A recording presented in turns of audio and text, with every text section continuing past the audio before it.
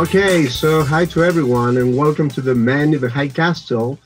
And you may wonder why we're doing this program in English for the first time, really. And the reason for that is because we have a special guest, an outstanding guest, I have to say, for the United States of America, the East Coast, New Jersey State, but most important for the Clarkesworld. Please welcome Mr. Neil Clarke. Hey! Hey, cheer up, guys. Yes. Hello. Yes. Hello, Neil. Hi, Neil. Glad to meet you. Thank you Nice very to be much here. for joining us, and welcome to the show. The Man in the High Castle is basically a program where we're four guys, friends, that we talk about science fiction, and It's like a band, no? It's a band name. Yes, that's right. And we started, last year, so this is our second season. And this is actually the first time we're gonna conduct this interview in this program, because we have another spin-off program for interviews. It's called the Penultimate Through, but this one is our main program. So thank you very much. And let me start introduce to you the other two in the High Castle. We are four actually, but one of them is missing. And let me start with Luis Saavedra. Hi, this is me. Luis. Hey. Luisa is a science fiction writer and has been involved in science fiction for more than 20 years, basically, as an editor, whole story, and also a very good friend. And also we have Rodrigo Judy down there, Rodrigo, and he also is a science fiction writer. Say hello, Rodrigo, please. And also I have to say, a proud member of the Clarkesworld community, because Rodrigo, published the short story, last year. Not short, actually, but a long one. It's called 1 in a Million. So thank you very much, Rodrigo, for being with us. And basically, Neil, our audience is, we are talking about for people from Latin America. So as a point of start, it will be great if you can introduce yourself, your relation with science fiction, Clarkesworld, like a little bit of resume about you, and then we can move on to our question and topics. Sure. Okay, so I'm Neil Clarke. I'm best known as the publisher and editor of Clarkesworld Magazine. I've been a Hugo nominee for Best Editor Short Form 8 times, no wins. And I also edit several anthologies, including the Best Science Fiction of the Year series, which Volume 5 should be coming out sometime soon. Good. And I'm sorry, I didn't introduce myself, actually. I'm Pablo Castro, political scientist. And sometimes, after listening to much electro-industrial music, I also do write some science fiction short stories. So, okay, let's start, with the Clarkesworld, basically. It's my understanding that you started in 2006. So, if I do my calculation, next year in 2021, it's going to be the 15 years, of your magazine. So what about, in some way, you can tell us the story about Clarkesworld? Can tell us about the more important achievement, your general view about all this process. Clarkesworld is very successful, and a lot of writers have been a Hugo Nebula Award. So how can you tell about this 15 years long trip of your magazine? Well, it's a trip I never expected to be taking. The magazine sort of came out of a conversation at a science fiction convention on a Friday night. And by Sunday night, we were fully staffed. And 3 months later, we had our first issue out. So it was just one of those impulse things. In 2006, online magazines weren't really doing that well. Most of them were closing down as quickly as they were opening. So we were kind of lucky to make it out of that. And some of that came from just taking a look at the field and seeing where others had maybe had some missteps or successes and tried to go from there. I would say at the very beginning, when we were first getting off the ground, we had a lot of authors telling us, "Oh no, I won't publish online. That's for new authors, and pirates will steal my work." And about 3 years in, the attitude towards online fiction changed tremendously. So I think we benefited from right place, right time in that regard. But we had to survive a while to get to that point. we've always been interested in doing something a little bit different. So I get bored very easily.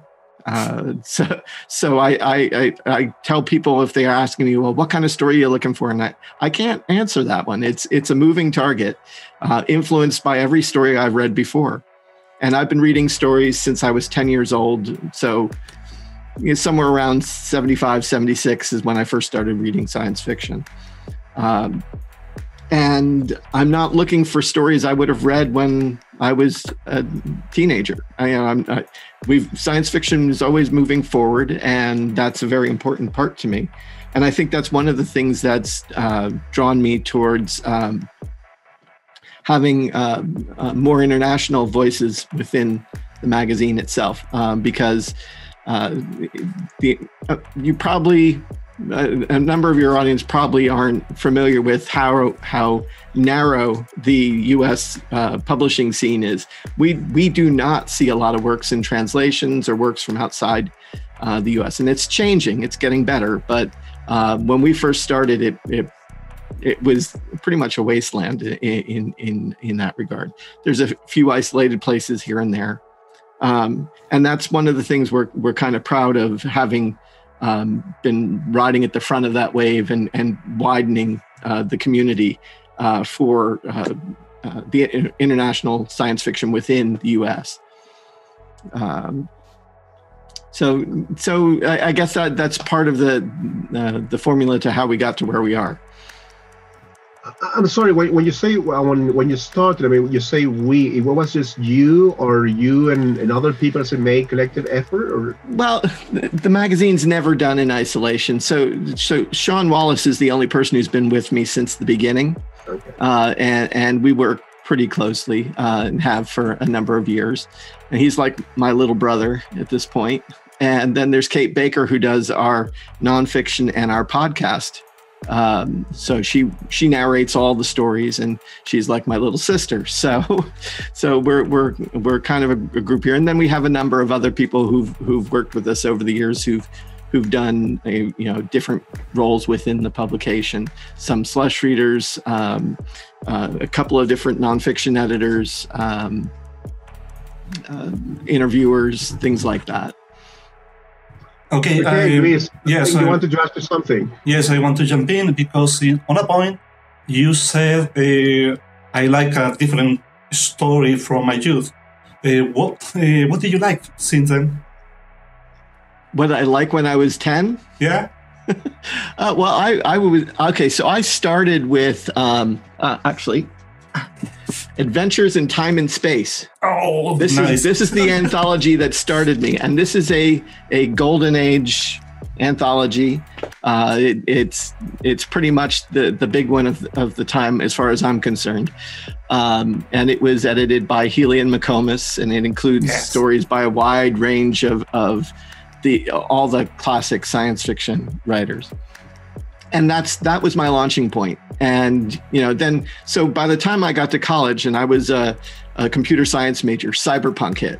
Oh, okay. Okay. Yeah. So there you can see where my interest, considering my career path at the time and where the fiction was going, so it drifted that way. I would, and one of the big authors who influenced me is probably very near and dear to you guys, since your podcast is named after his work. Philip K. Dick was somebody who I think was really ahead of his time and doing very interesting work.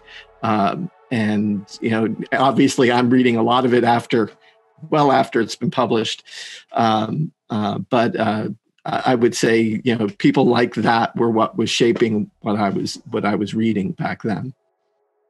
You were talking about the about Clarkesworld, and basically also about the we call the internalization of science fiction, which is actually sounds like a trend right now.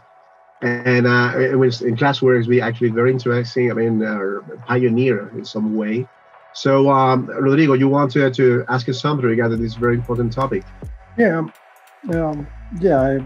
of course, Clarkesworld has been involved in the topic of internationalization.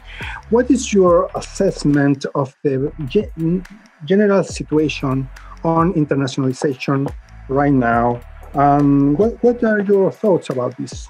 How it's developing in a general view? I mean, in a general view, well, I think that I'm on record as calling U.S.-based science fiction or English language science fiction an invasive species.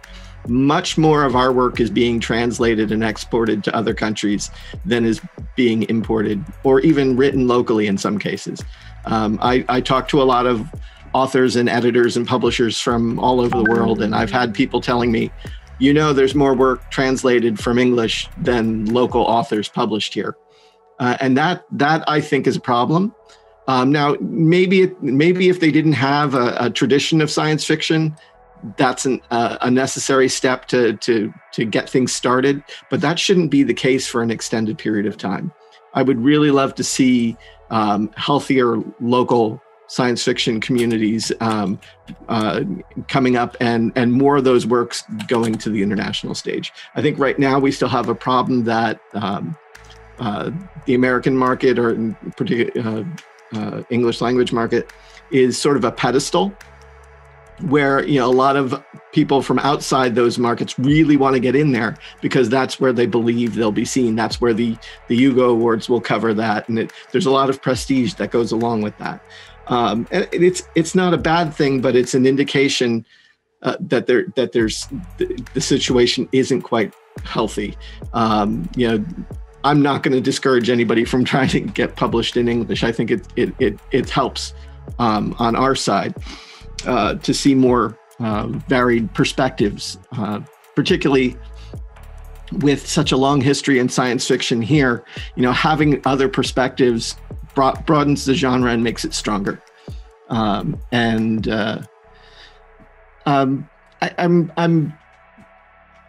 I'm cautiously optimistic, I guess, is what how I would describe right now what's happening in the U.S. with regards to seeing more international and translated works being published, but there's still a long way to go.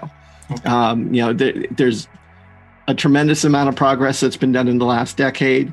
There's a few editors that have done some really good work, like the Vandermeers and a few others that I think have been championing voices that might not have normally had an opportunity just due to the complexities of publishing. I think one of the major changes that's actually benefited this is just the fact that the internet exists. Science fiction met reality with the internet. And now it's, when I first started, it was very common for a lot of the major publications to still be taking paper submissions as their primary form. And there's a cost barrier to that. Yeah. So, and given the acceptance rates at most magazines, you could send out a story multiple times and not make the amount of, you would spend more than you would make from publishing the story if you were sending internationally. So that was something of a deterrent. I think you've got a number of different factors coming together right now.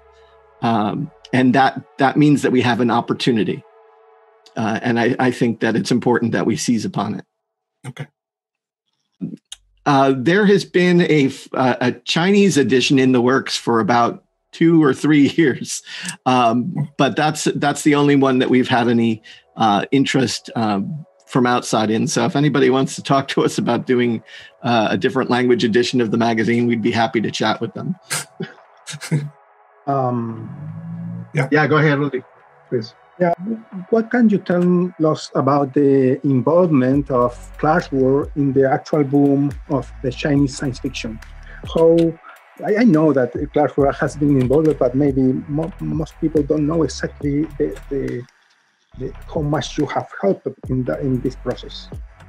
Well, so a lot of the novels got their boost with special thanks to Ken Liu, and Ken was also sending us short stories that he had translated. Actually, the first story he translated and sold, but he sold it to us.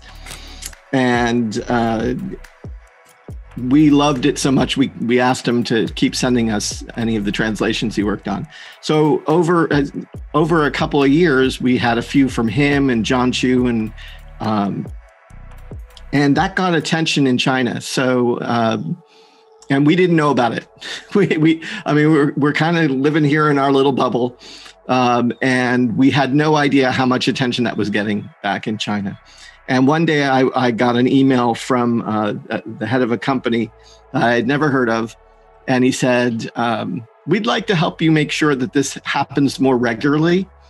And I wasn't sure what to make of it. It turned out that, so I reached out to Ken, asked if he knew anybody who knew anything about them. It turned out to be Storycom, who we've now been working with for over 5 years. And they are helping us fund the translations of all the Chinese science fiction you're seeing in Clarkesworld.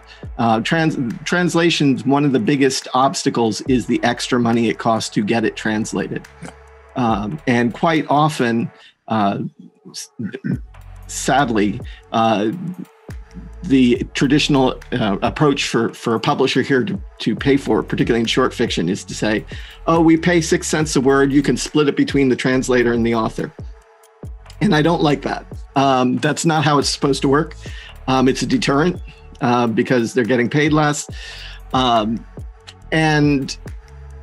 with Storycom, we're actually commissioning the translations, and we're paying the translators a going rate, for their work. And as a result, we've also incorporated into what we do now. We've set aside money that when we do a translation, that if like we just published a translation from Japan in the current issue. The translator and the author both get the same pay rate, but it's our full pay rate, not a split pay rate. And I think that's the sort of thing that needs to keep happening to keep this sort of thing moving. Because translators can make a lot more money doing other things than fiction or science fiction, because it doesn't pay that well. I mean, the short fiction rate's not many people are making a living off of short fiction. I have we're talking about the China and Chinese science fiction that attract a lot of attention and some years ago, and of course, Clarkesworld, very involved in this process. I saw a lot of interviews. Asking for that, and but my question is maybe from geopolitics, because right now situation, especially between U.S. and China, it's not really good.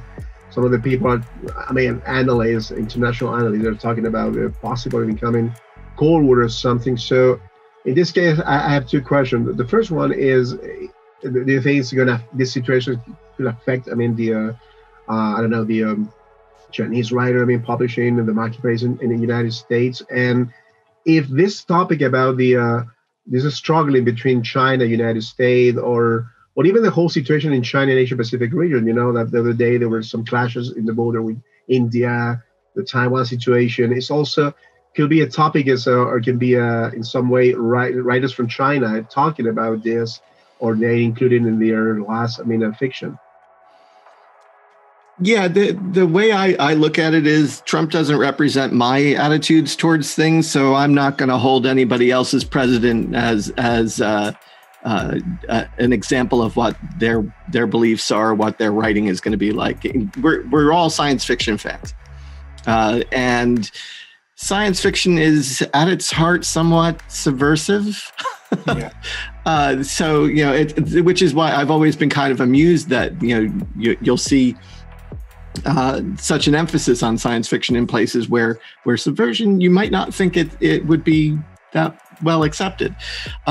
So my bigger concern actually was with the authors and making sure they didn't get in trouble for anything that they might have sold me. And it was funny because the response I got was, we know where the lines are. Don't worry about us. We'll be okay. And I sort of took that to heart, and it actually made it easier for me to wrap my mind around how to edit translations and things like that. Was editing is a trust process anyway. So here I was questioning whether or not I should trust them to stay safe. And of course they're going to do the right thing by themselves. So I'm not particularly worried. I've gotten some emails from a few fringe people that are like, "You're supporting a foreign." No, I'm supporting foreign writers. I'm not sending money to the government there. I am sending money to a college student or in some cases, a college professor. Whatever. And I've gotten to know a lot of the authors now over the last few years. I've been to China. To two of their conventions, and I got to meet a number of them, and a number of our authors have been here. So they're fans like anybody else. So I'm not at all worried about that. There are going to be geopolitical issues with almost every country. Somebody doesn't like somebody, no matter what. I don't know if there's any country that's completely immune to criticism. And like I said, right now we're not doing so hot here. So I feel like I'm living in a glass house and shouldn't be throwing stones. Well, exactly. I mean, it's so interesting about I think it was Obama that he mentioned. I mean, the three-body problems. Mm-hmm. It was him when he highlighted that novel. So in some way, I mean, the un-American government, I mean, actually was promoted. I mean, Chinese science fiction at that moment so far. Well, and okay, let's move on to editorial policies. And here, I will start. I mean, actually, the question regarding, I mean, you and your team. I mean, how you deal with some are sensitive or maybe complicated issues topic regarding fiction. At the moment, you have to decide, to publish something. I think I remember that there wasn't a story that exactly it was Nebula Award winner that was published in a magazine. I was thinking it was Spar, I think was the name. Yeah, okay, Spar. I'm not quite sure, but I think it was you. I think you were talking about before to publish this story. You were talking with different guys or people. I mean, what do you think about the story? It could be working out pretty well or not. I mean, so we have interest, I mean, how this process, raised for you over your magazine. Well, stories like Spar are sort of a rarity. It's an amazingly written story, but it's intense, and it was intense at a level like every year post Spar. People have read that, and now it's the bar moved a little bit with that story. But when we first saw it, we're like, this is amazing. Will people kill us if we publish it? And we got hate mail. We got, you're destroying science fiction by publishing trash like this. And, the story was up for various awards. It was brilliant. And it's one of those stories that's really hard to remove from your head once you've read it, because it's so vivid and intense. In fact, it kind of amuses me that Kij later wrote a version of the story called the Bacon Remix, which we reprinted. We call it the antidote in-house, because after you've read that one, the other ones, it allows your brain to recover. But I think when you're approaching controversial issues, you really need to be careful getting a second opinion or a third opinion, just to make sure that you're not stepping into something that you're not that well informed about. So, before the question you mentioned this version, the remix version of the Spar. Is it possible to do something like that? And you're publishing a story, then you say, wasn't so good, or maybe I want to just publish an alternative version, put a remix as the electronic music or something like that? Well, the remix was done as a joke story, I believe, for a charity anthology. Yeah. And it didn't get much distribution. I tried to get a copy of the anthology, and I was never able to get one. So when I heard about it and saw the story eventually, I was like, no, we really need to share this. We need to have this be out there a bit more, because it's where Spar doesn't really have much in the way of humor. The Bacon Remix is humor. And I think it's and you look at the two stories and you go, okay, this is this way, and then this is this way, with just subtle changes, how much that changes the story. And I thought it was just something that we needed to share. That could be really fun. I mean, like you replicate, I mean, like you're having in music where you have a single, remember that, and then you have like a 6 or 7, like a Depeche Mode, for example, during the 80s, this so on. Okay. I mean, one story, then you had a different versions, or that would be really fun. Rodrigo, you have a question about that? Yeah, it's in the same line. What do you think? What about diversity? What Clarkesworld taught us in that about diversity? How has been the deal, the way that Clarkesworld have dealt with this topic in particular, diversity and inclusion? Well, I think a part of my approach is to include different voices. I mean, you have to make it part of what you're doing, which is, so stepping back to the translations, for example, I had a lot of people ask me, why don't you just do a theme issue and do a China month or whatever? And we could have done all the stories in 1 month, and the stories would have still been read. But it says to me, the only way these stories could get published if they're in a theme issue. And that's not true. They're just as good as all the other stories. What makes them different? Where they were written. That's it. So my goal in all of this is to make translation normal, to to not have a second thought. When you encounter a translated story, it's just another story. And because that's how I'm seeing it, but that's not how our community is seeing it. So much so that we have some people trying to carve out special award space for translations. So for me, it was a matter of making it who we are and doing it every month when possible.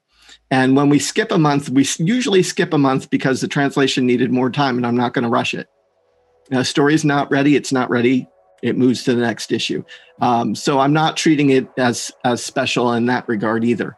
I'm just making sure that we made room in our lineup for it. We actually added the story slot rather than because I knew the criticism I would get would be, oh, you're taking a story away from Americans to give a special opportunity to people from outside. No, we opened up a whole new thing. We didn't want to have the fight over something that silly. This was important to me. It was important to our team, and we wanted to do it right. And we felt that doing it right was making it incorporating in at the DNA of the publication. Mm-hmm. Luis. Thanks, Pablo. Okay, you're famous for wanting that you don't like certain fantastic topics like zombies or werewolves. Have you found a similar bias in science fiction field? I think every editor has their pet peeves of things they don't particularly like. Zombies is my pretty well-known pet peeve. Particularly when they try and portray it as science fiction, because it just doesn't work. It's bad science fiction. But so I keep wondering why all of these, like this is the direction my head goes when I hear about a zombie story and it's happening 2 years past the zombie apocalypse. How come all the crows and other birds of prey haven't had, how come they're not all fat? And why are there still zombies running around? They should be skeletons on the ground. How are they moving? It's various. So I can't suspend my disbelief with the entire subject because my brain keeps going off on these tangents of why didn't this happen? And I think that's an important part of science fiction, is understanding the consequences of the science you've used. So if you create a story with teleportation, you better take into consideration all the consequences of teleportation because it changes the rules of so many different things. and time travel. And so these are why all these topics become a little bit more difficult. So in science fiction, I don't know that there's a specific theme that I don't that I would discourage people from. I think it's just the types of writing or the types of themes. Now, obviously, zombies tend to fall more towards horror. So do werewolves. I think some of that might be that I've fallen out of horror as well. I think we stopped accepting horror submissions a few years ago because I realized that I wasn't enjoying horror anymore. And part of that was that I had a brush with death and I had enough darkness. I got pretty close up to the line there, and I just need a break. So who knows? Someday we might start doing that stuff again. Thanks. I have a question. Actually, it could be a question for everyone. Actually, not just for you, but also for Luis and Rodrigo. It's okay. I think this year. I think it was this year. There was a story was published in Clarkesworld that was called "A Sexual Identifies Attack Helicopter." Is what the title, and it caused a lot of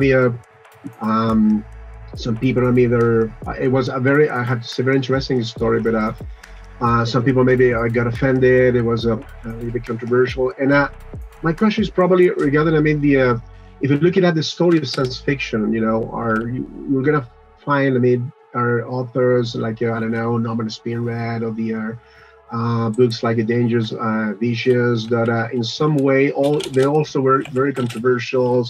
Ellison we're talking about, he received a lot of email. I mean, there is something, I mean, complaining about the whole story. And but in some way it was a part of the I think that how science fiction also was in some way getting through, and are breaking sometimes the rule or something. Do you think that it's also part today of the characteristic of science fiction, or do you feel that writers right now are more in some way conscious to say, okay, that could be tricky, that could be complicated, so maybe it's not good to move it that way? I don't want to judge. I mean, writers, or in the case of this particular writer, I don't remember the name of the story that was published in Clarkesworld, but it's just, I mean, a question about, I mean, if you compare them with other in the story of science fiction decades before and the current situation today. No, so this situation's kind of a painful chapter because the author in this situation was treated very unfairly. There were a lot of assumptions made.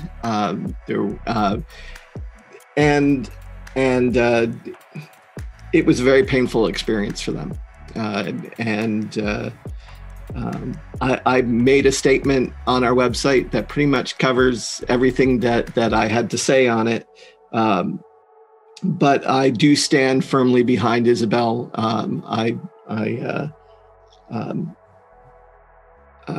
It was a situation where I had been recovering from surgery in the hospital while all this unfolded too. So it coming out of that and seeing all of this happen to somebody that didn't deserve what they got was and still is a very disappointing chapter in short fiction in recent years. I think there were people who were criticizing the story that hadn't read it, that that they actually caused the author to out themselves. Which is a terrible thing to have happen. Now that's not that forcing that decision on somebody is terrible.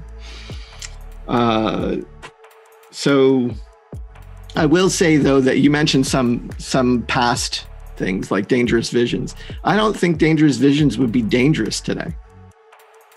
I think the line keeps moving, and hopefully our community learns a little something from January's episode. Okay. So we have the Rodrigo. You want to add something?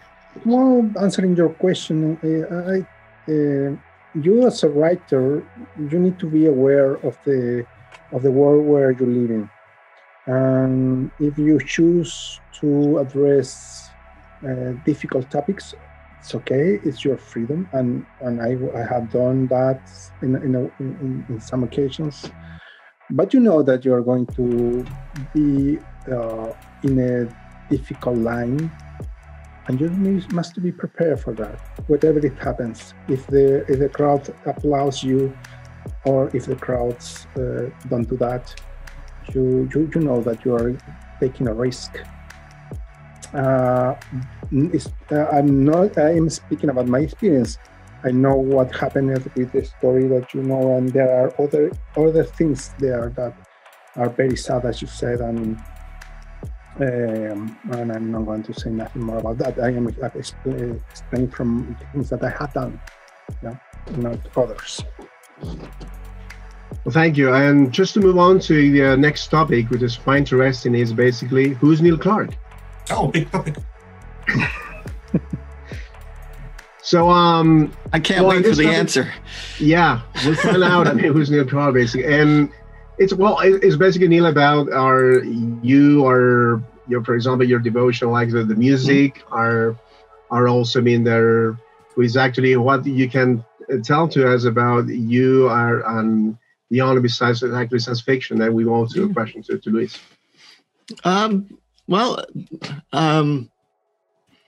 Let's see. I'm a dad. I've got two sons who are, my youngest is a senior in high school, and my oldest is out working.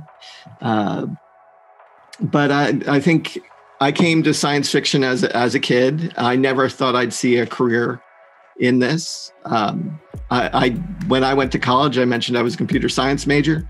I took one English class. My university did not have any interest in science fiction, so I didn't have any interest in the English department. So it's kind of weird that I would end up in this profession. Like I said, it was not something I had ever planned on. It just sort of happened.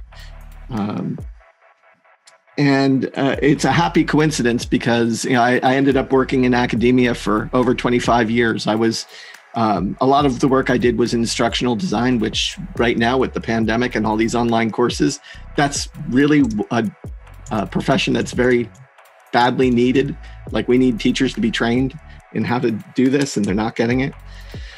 So I could do an entire talk on that. But that career was one I loved and never saw myself leaving. Then I found this and, had a heart attack that sort of said, hey, you don't love that old job anymore. And this is the new one you should be taking. And the heart attack left me a cyborg. So that caused my first anthology, the cyborg anthology, edited by a cyborg.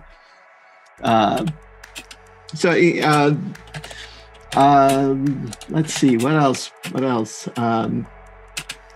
I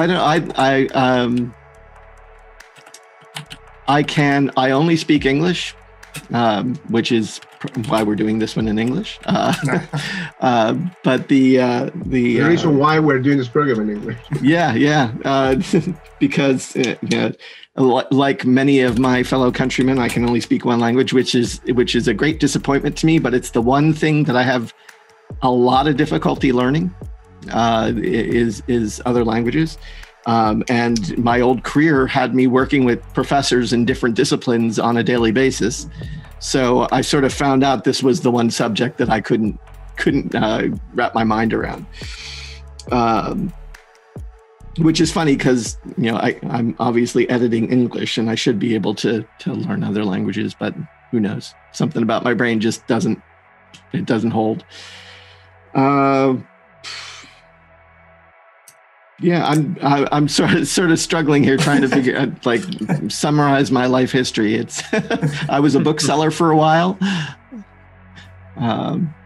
That's where the magazine actually started. It was part of the bookstore. And what about the music? Because that interview to Jean-Michel Jarre was quite interesting, I have to say. I was quite impressed. Oh, I've been sort of I don't play any instruments, but I listen to a lot of music. Like I very rarely work in silence. There's almost always music going. So I started going to concerts again, and then the pandemic hit. You know, when the kids were born, I stopped going for a while, and last year, or was it last year? I can't even remember what year it is anymore. The last two concerts I went to were Peter Murphy, who was of Bauhaus, and Midger, who was of Ultravox. So, you know, those were people I listened to in college, and they're still touring. And I was like, I'll never see them in a small venue like this ever again, because they played small clubs. So I ended up like first or third row seats in most cases. But music's been always very important. I tend to listen to a lot of stuff that might trend a little bit more electronic. But it tends to cover a wide range. I'm not so much someone who's into pop, but you know, sometimes it can cross over. Well, don't forget April, New York is Frontier 42. I mean, touring America. Well, if we can go. Remember, I'm a high risk person during all of this because of the heart damage. But I would love to go see them. They're one of those groups that every time they would come around, I'd be somewhere else. Like, oh, you're going to be in California the weekend they're in New York. And New York would have been a train ride for me. And it happened a lot with several bands that I like. So, I would love to get to see Front 242 at some point. Most of the band, they were postponing, in tours or something because of the COVID-19, actually, I see. Yeah, and some of them are just outright canceling. So, I've just stopped paying attention to the websites to see who's coming around, because I don't know when we're going to be able to go back out again. All the venues here would still be closed anyway. They haven't reopened a lot of those yet. And you mentioned Jar. He they approached us about doing the interview. Really? They said he's a science fiction fan and that he's influenced a lot of people and blah blah blah. And I think they weren't expecting me to say yes, but it was a wonderful experience to get and sit and chat with him for an hour and a half. He's a very interesting guy and a very talented musician. Did you have a chance to see the concert? He was not doing it. He was not on tour. He was just in the city for something. Okay. I don't know what, I think it was business related, but it wasn't. The new album had been out. I think he was doing interviews for different magazines and stuff like that at the time, but mostly music magazines. So he was kind of surprised, I think pleasantly, to come across a science fiction magazine that wanted to talk to him. But I think that I'd love to do more stuff like that, because there's a lot of tie over from music to science fiction, and I think we need to embrace a little bit more of that. Yeah, that's a very good point, actually. And okay, just move on to Latin America. Yeah. Have you ever been in Latin America? No, unfortunately not. Okay, so Rodrigo has a question about Latin America, but you got, a lot of our submissions coming from Latin America, I think. Well, we just accepted a few from Brazil, and obviously we have Rodrigo here. I'm a very good example. Yeah. So Rodrigo, go ahead. I would love to see more. Just putting that out there. Yeah, but don't worry. After this interview, you're gonna receive tons of short story. Yes, tons and tons. but let's say recently you have published people from Cuba, Mexico. I think I have seen some Latin American writers in your pages.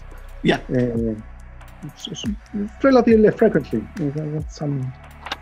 So how it's been? Well, in general view, in this 14 years, how has been your dialogue with the science fiction, Latin American science fiction, and what do you think is going to be from now on? Well, I would say that it's been a slow-moving process. I think it's been more in the last few years that we've started to engage more with Latin America. that we're seeing readership and submissions going up from that region, which is a good thing. And it's now having conversations like this, and some events earlier this year. We're building more connections in those regions. So there's a couple of editors I'm in touch with now, and a few authors, and that these things build over time. So I look at this as something that's moving in the right direction. We're actually, I have been talking with somebody about the possibility of, so one of the big issues is that all our submissions need to be in English, and that's a problem. But what we've been doing with China and the South Korean translations we did last year, sort of built a model that we might be able to do some other projects. We don't, like, those other ones were funded by third parties, but we've been trying to figure out what we could do in-house.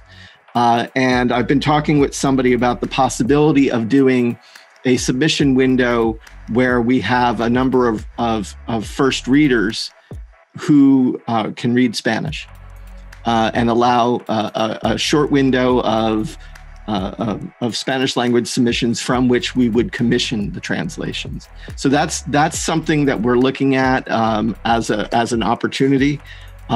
With the pandemic and everything, it's been a little bit more chaotic trying to figure out how to do that. But it is something that I would love to see us be able to do in 21. Just because it would further the work we've been doing, and create some opportunities for those people who don't have access to someone who can translate for them, or they can't translate themselves. We have the quiz game. Oh yes, because this section is the favorite question from Luis. It's basically, Luis is going to read some sentences, phrases. You have to complete. Yes, because this section is similar to the quiz game. We have chosen 5 sentences, the first part of the phrase, and you can find a proper ending for that. And after each one, we can talk about your decision a little. So, are you prepared? I have no idea. Okay. Okay. Rabbit. There we go. The first one is: a game-changing moment in Clarkesworld Magazine history was... Game-changing moment. Our first Hugo nomination. Oh, it's a nice one. Your or a story? For we were actually nominated for Semiprozine before any of our stories were nominated. Okay. Right. And the second one is you have expressed a preference for your story. Short form of fiction are suitable for you because...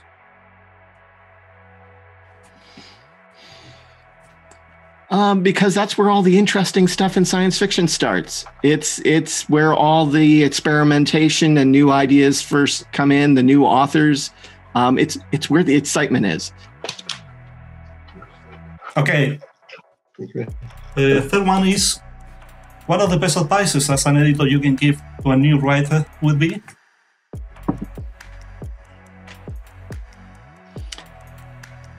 Read widely, not just in the genre you're writing in, because you can steal techniques and tricks and things like that from any genre, and don't be afraid to ask questions. Most, like, a lot of editors have their email address on their website, like I do. And if you have any questions, just email me. And, it's not really a burden. I put my email address out there for a reason. Okay. The first one is Nick Clarke discontinued Forever magazine, a science fiction magazine for reprints in 2018 because... Because he didn't know he was going to end up editing a year's best anthology. I had launched the magazine and then got offered the series. And, I was thinking that Forever gave me a chance to feature reprints of stories that I really liked, but didn't get a chance to put out there. And that's what the year's best is doing for me. So Forever had to change course a little bit when that came into being. But it's still...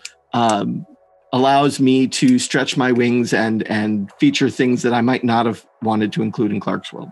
Okay, thanks. I made that question because, in my opinion, the sole structure of the American market doesn't allow much reprinting. You know, not only from for short story novel from yesteryear, but also golden, silver age names.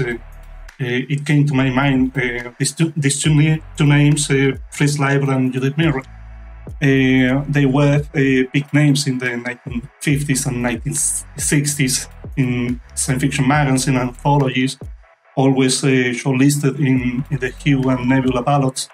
But for me, they are lost, almost forgotten to new generations. So, do you think it's a good idea to bring back all these big names or forgotten, not from the first line, it's most from the second and third line, more suitable for or making attractive, appealing to the new generations?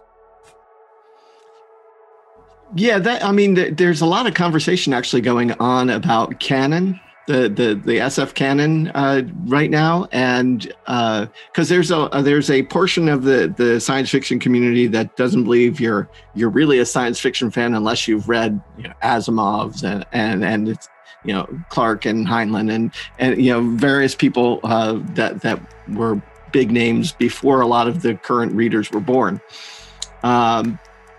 And I'm more in the camp of science fiction stands on the shoulders of those who came before. And that, there's a welcome entry point at any level where you want. If you wanted to start just reading current science fiction, you're still a science fiction fan. Do I worry that they're missing something by not reading the classics? Not so much, because some of those regrettably don't hold up so well. There are a number of stories that I have that have caused me never to reread, because I remember them very strongly from maybe my teenage years, and I loved them, and then I went back and reread them as an adult and thought, oh, wow, that's not a good idea. So there's obviously some that stand the test of time, and I love to see that those get reprinted so that there's an opportunity for people to see them again. But it doesn't tend to be where I focus my energy.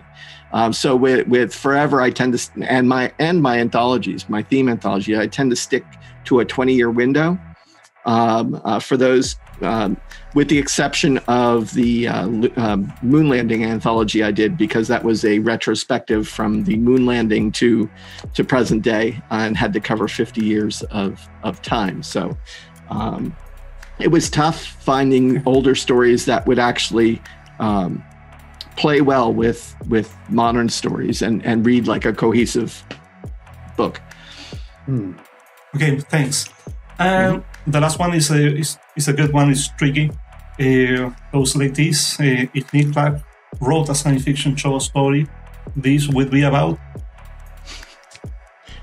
him writing a science fiction story, because that's science fiction. Yeah, no, I don't write, so I can't even. So it's definitely an alternate future if I'm writing. So yeah, I know my limits, and that's one of them. Yeah, but choose. I know. Well, recently, CC Finlay sent a story to Analog. Oh yeah, so, Charlie was writing short fiction before he became an editor. Yeah. And there's a number. There's a few editors that don't write at all, and there's some that do. So you have people like Gardner Dozois was a writer. Sheila Williams is not. Charlie Finlay is. John Joseph Adams is not. So I'm in the not group. Oh, really? You never has started something there? Yes. His name was John. Never? Oh, God, no. The problem is I can't turn my internal editor off, and I will sand any story down into oblivion, because I will never get past the first paragraph. I'll rewrite, change, get the second paragraph, delete the first paragraph, and it just doesn't work. Okay. Okay, so we are moving to the end. I don't know, guys, if you have a final question or something. Okay. Please. Yes. You're okay? You. So Neil, thank you very, very much for your time, and we hope that we can actually meet again at DISCON 3. I don't know if DISCON 3 is happening or not. It's August next year, I think. Yes. And, yes. I'm hoping that one still happens. It's driving distance for me. Yeah. Well, it's happening. The thing is, it's going to be virtual or real. Yeah. Okay, well. And so it's going to be the 15 years class where we will have maybe a big party in Washington or something, or... That's a good idea. We were talking about doing an anthology, but we definitely should celebrate, and Worldcon would be the place to do it. Yeah. Should I tell you that? I tell you that we, as the Chilean Science Fiction Society, we are trying to reach Washington, D.C. with an official delegation from the Chilean Wonderful science fiction. I hope to see you there. Yeah, I will be there. But if not for the pandemic, but you have to go. You already got your membership, so there's no way. Okay, thank you very much again, Neil. We wish you the best, and thank you for being in the Man in the High Castle. Thank you also to Rodrigo and Luis. So see you next time. Thank you. Bye. Bye. Thank you. Thank you.